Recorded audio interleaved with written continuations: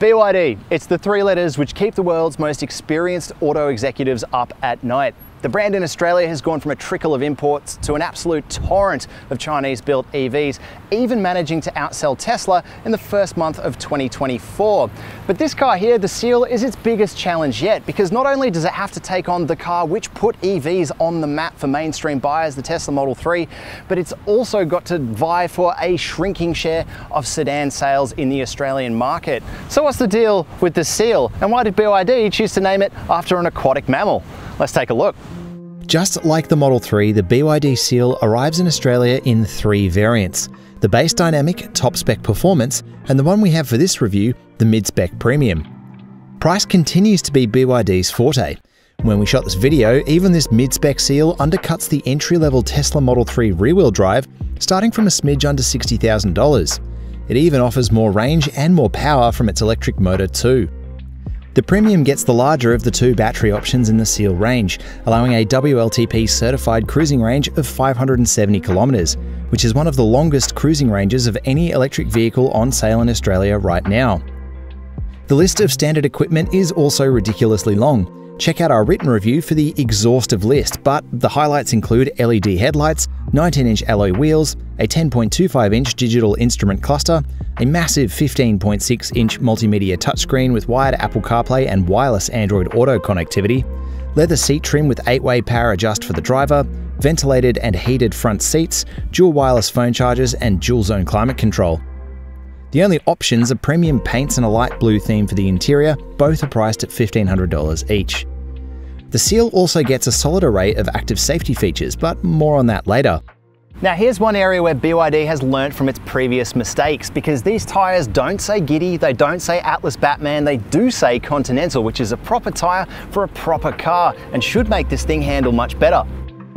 Why is it called a Seal? Well, unlike the Atto 3, this sedan and the Dolphin hatch belong to BYD's ocean-themed sub-brand in its home market of China. The whole Seal package looks and feels pretty comprehensive and would even be pretty impressive for a combustion car at this price. But there are a handful of areas where you can see through the facade. For example, the software looks okay initially, but it's pretty blatantly a simple Android reskin when you get up close with it.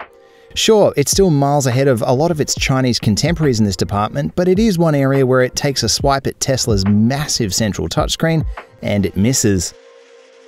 Isn't it an impressive looking vehicle though? I really do think it is a really modern take on the classic three-box sedan silhouette. It's low, it's curvy, it's sporty, and I really think the design highlights offer a bit of a maximalist take compared to the sort of minimalism of the Model 3 or the Polestar 2 with which it competes. I don't think that's a bad thing though. I actually think it offers something different in this EV space. I'm particularly impressed by its low-slung side profile and tastefully executed boot lid and taillights. It doesn't give off the vibe of a cut-price Chinese car at all, and this is maybe one of the most impressive things about BYD as a brand. It feels either on or almost at the level of a much more established automaker.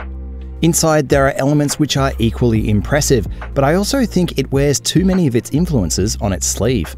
Now, first impressions of the Seal cabin are really good. It's super plush in here and there are some great design touches. First up, I'll start with these seats. They're really plush, you sink into them. They've got these awesome kind of throne designs with really intricate kind of patterning on them. And instead of straight up synthetic leather, like a lot of Chinese cars, they're a blend of real leather and synthetic leather called genuine leather. Anyway, not only does it have that, but those trims extend throughout this interior to pretty much everything your arms and knees are going to touch, so it does feel nice and soft and well cladded in this interior. And there are some also different materials. There's like an Alcantara through this door as well. Design touches which I think are really clever include these door handle and speaker pieces, which are like a Seal flipper in reference to this car's namesake. And I like that because it's such a bespoke piece. Like, it's not an off-the-shelf speaker and an off-the-shelf door handle. It's something specifically made for this car. And I think that's something that BYD is really quite good at, actually, whether you like the kind of corny design elements or not. But I think they're tastefully executed in here too. Now, one area that I'm not so keen on is where this car wears its influences on its sleeve a little bit too much.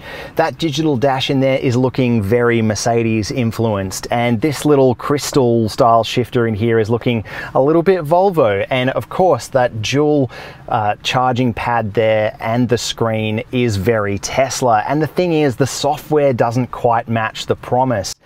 Once you dig into this screen, yes, it's like straightforward, it looks quite good, it's quite fast to react, but in behind it, once you go through a couple of the menus, it becomes quite clear that it is just an Android reskin.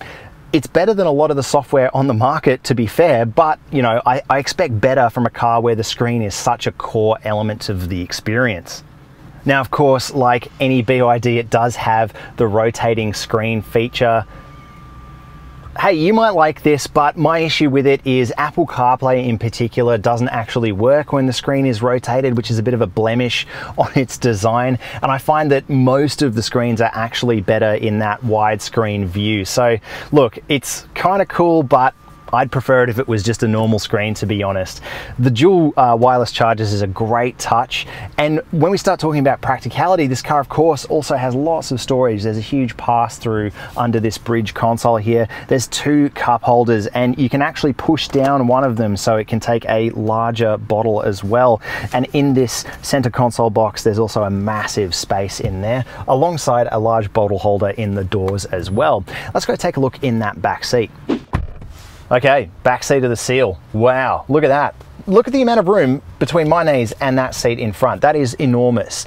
I very rarely get this much room, even in large SUVs or people movers, so that's really impressive. It does come at a little bit of a cost when we analyze the boot, which we'll look at later, but can you tell that in China, a lot of sedans are meant for being driven in rather than drive yourself? I think this is kind of really emblematic of that. Anyway, it's also really comfortable back here because the seats kind of tilt back a lot, so you sort of slide back into them and that gives you even more room. The floor is nice and flat, so this middle position should be useful for a full-sized adult as well. And like a lot of electric cars, you do get that big fixed panoramic roof. It's got a heavy tint on it, this one, but there's also a fold-out cover you can get instead of the usual retracting cover. And a lot of manufacturers, well, they're struggling to get them, like Tesla and Polestar, for their glass roofs, because normally those glass roofs really cook the interior of cars in Australia, so it's nice to have.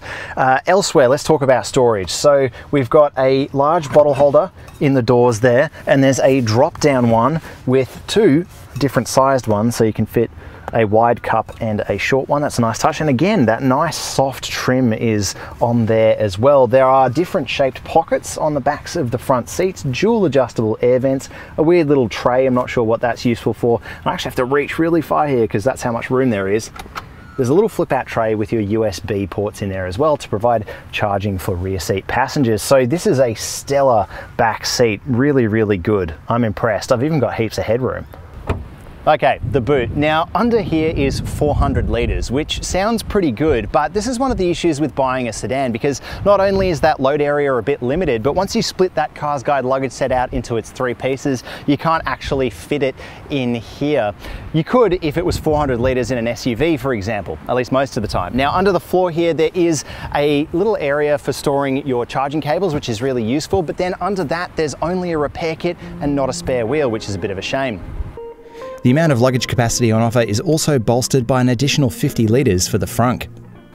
Each Seal variant gets its own drivetrain, and this mid-spec premium we've been testing gets 230 kilowatts and 360 newton meters driving those rear wheels. On paper, it's slightly more than the Model 3 and slightly less than the Polestar 2.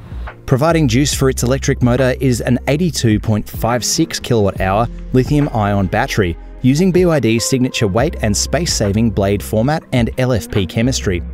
When it comes to charging, the Seal Premium can top up on a DC fast charger at a maximum rate of 150 kilowatts for a 10 to 80% charge time in 37 minutes.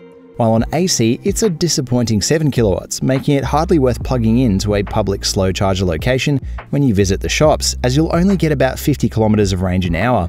It's for this reason that most cars which have batteries this big offer 11 kilowatt AC charging. Unlike the Model 3 or Polestar 2 though, the Seal does come equipped with a V2L system, allowing you to power household appliances from its charging port.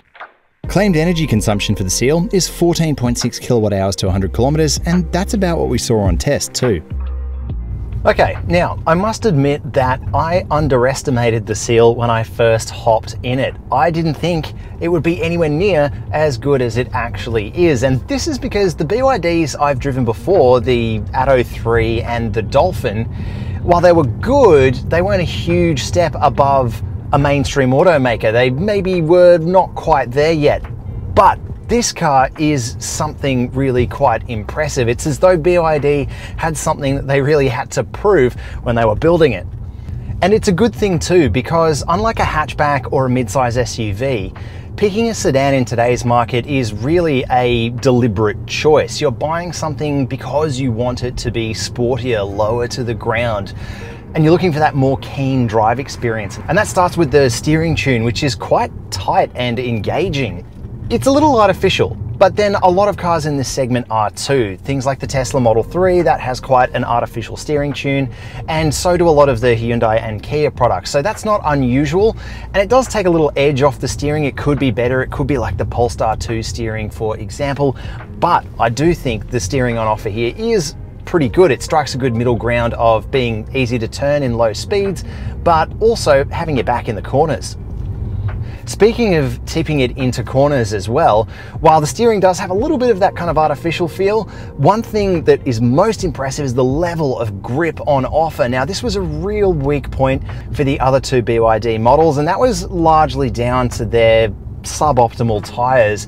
But on here you've got a long wheelbase, this car is nice and wide, and you've got Continental tires on it as well, at least in this mid-spec premium form, and it really shows. This is an impressive car when you throw it aggressively at some tarmac.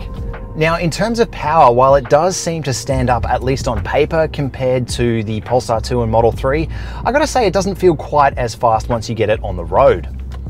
The accelerator response is maybe a little dull compared to those two rivals, but once you notch it down into sport mode and throw it into a couple of corners, it's really quite impressive. And this brings us to maybe what is the most impressive part of the Seal's drive experience, and that's its ride.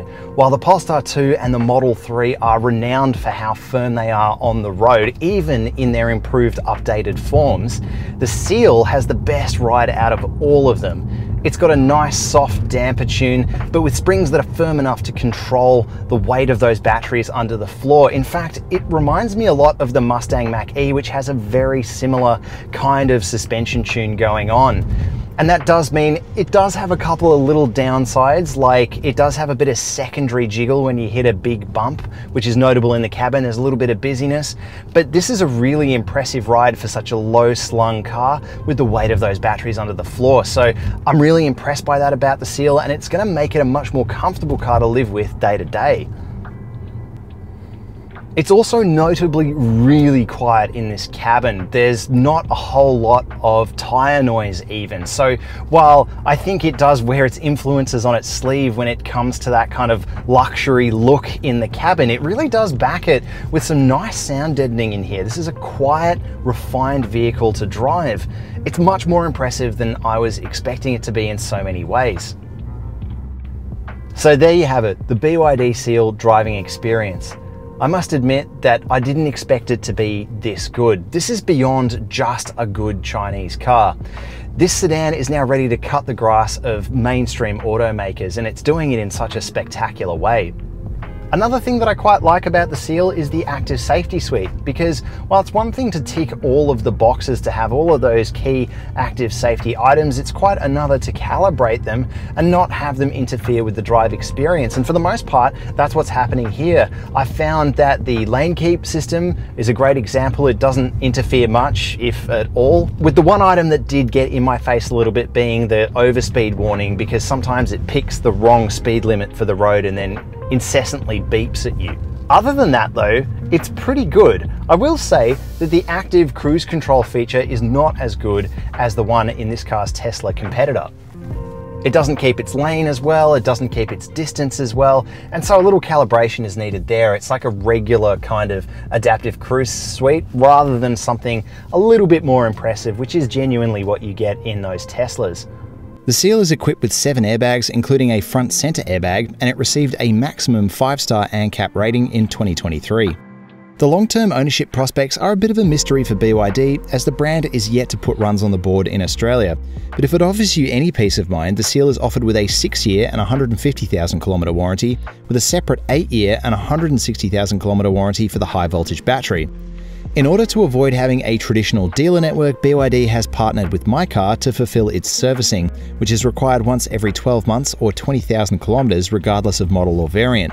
Pricing is fixed for the first 8 years and averages out to $299 per annum.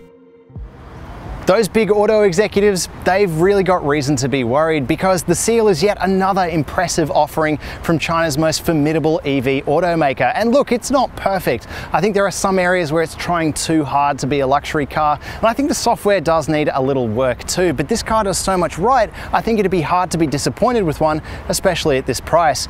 For more on the Seal range, check out our full review over at carsguide.com.au.